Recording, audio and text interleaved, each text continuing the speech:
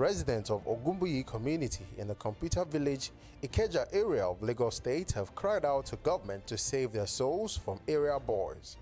According to the residents, they were beaten on Sunday over a lingering issue which has to do with their community.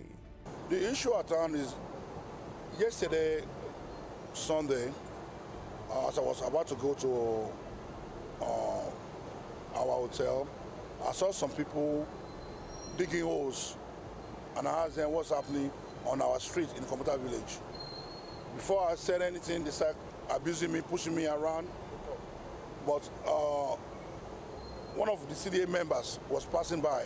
His name is Mr. Kunle, and he asked me that what is going on. Before he said anything, he was beaten up seriously, that we have to take him to the station and to the hospital. He was treated. And one of the guys that were, I think there were around 7 area boys that came and this job. Fatai Adepoju was arrested, taken to Area F. The police officer at Area F gave us a note to go to General Hospital. But before we came back, the guy has been released. The problem started when the former CDA chairman, Niyola Soji, knew that his tenure was going to an end. He was supposed to hand over honorably, but he quickly went to get a chieftaincy title, which I believe anyone can get. He has a right to do that.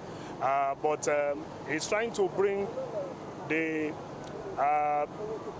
authority of the community, which is the CDA, under his own authority as the Babaloja within the market. And we say that is unacceptable and is not constitutional. Yesterday, I just have different calls on my phone that we were attacked. One of our members was attacked.